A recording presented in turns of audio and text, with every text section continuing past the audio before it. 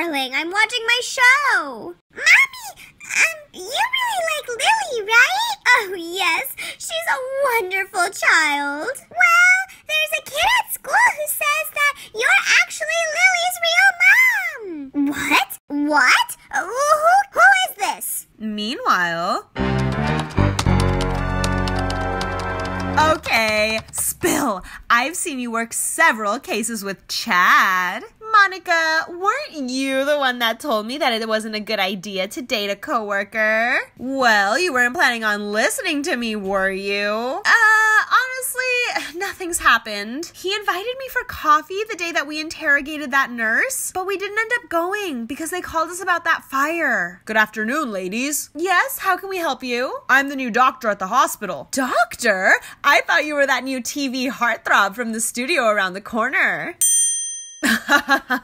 No, nothing like that. I'm here looking for some information about that switched at birth case that happened about 4 years ago. Oh, of course. I can help you with that. Oh, perfect. And then maybe after we could go get some ice cream. What do you think? Who's that guy? Why is he inviting Blair out? Excuse me, sir. Can I help you with something? Oh, don't worry about it. I'm already being helped by the wonderfully amazing Miss Blair. Here's the folder with all the information pertaining to the case. Excuse me, this information is confidential. Excuse me, I have a right to see that information as a responsible, caring citizen. Sweetheart, have you noticed how many coincidences there are with Lily? What are you talking about? I'm saying that Lily could be the baby that they switched. We're talking about that again? Catherine, your lack of love for Izzy is starting to make me angry. But think about it, darling. They were born on the same day, and Lily has your same blood type. You're worrying me, Catherine. What you need to do is care about Izzy more. Fine. Tomorrow I'll take Izzy to daycare. I'll use that as an opportunity to figure out what boy said that to Izzy. The next day... Okay, Lily, let's go. Hurry up. Don't forget we have to go walk to school, and that takes longer. Mommy, but I get really tired after walking. But it's nice. We'll enjoy the sun, do some exercise. I'll drive you both. I mean, I have to drive Izzy anyway. Yes, Mommy! Yes! Let's go with Mrs. Jackson! I appreciate it, Catherine, but I'd prefer that we walk. But Lily would prefer to go in the car. Catherine, I'm so thankful for everything you've done, but I would really appreciate it if you didn't interfere with the way I raised Lily. Okay, I'm sorry. I can't believe she used my line against me. Later.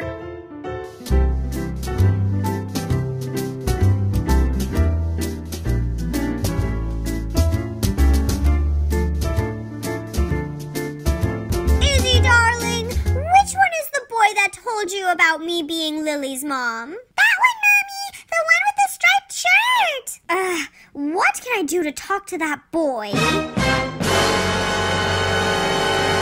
Okay, children, let's head to art class. Yay, art class!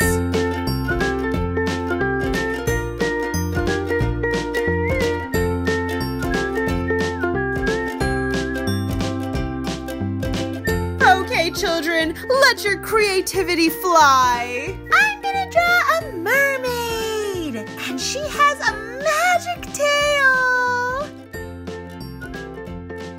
I'm gonna draw a dinosaur, but he has lion feet and robot arms. I'm gonna draw Lily's mom reading me a story.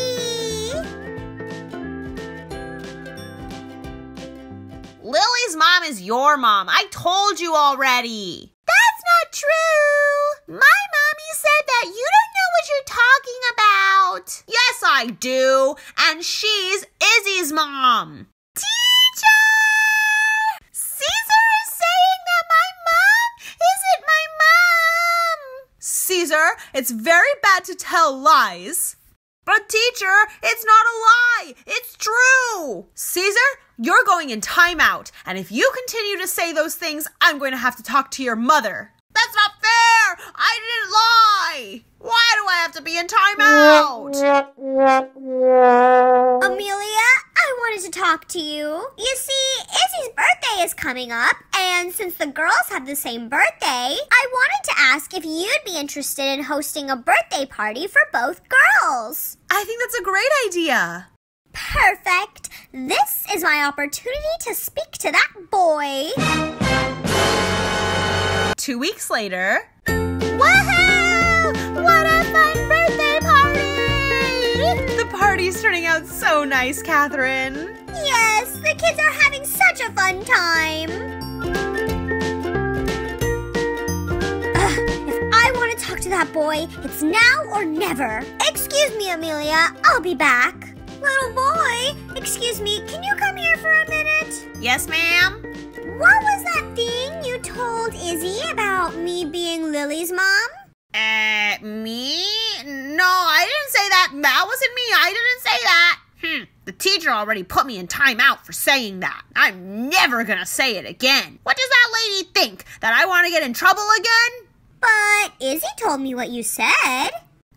No, I don't know. Izzy must be confused. I don't know. I didn't say anything. Ugh, that Izzy! She lied to me! I'm gonna ground her! Hi friends! Snickerhoops here, and welcome to another Roblox gameplay. Today, we just finished our 6th episode of the Switched at Birth series. Well, friends, as I'm sure you saw, we confirmed Chili's little brother's name, and it's gonna be Caesar. Because since Chili's full name is Cleopatra, a super funny name for her brother would be Caesar. I think that's an opportunity that can't be passed up. So her little brother is going to be named Caesar. And I was also thinking, how do I get out of here? Okay, so I was also thinking about that campsite that we visited last time.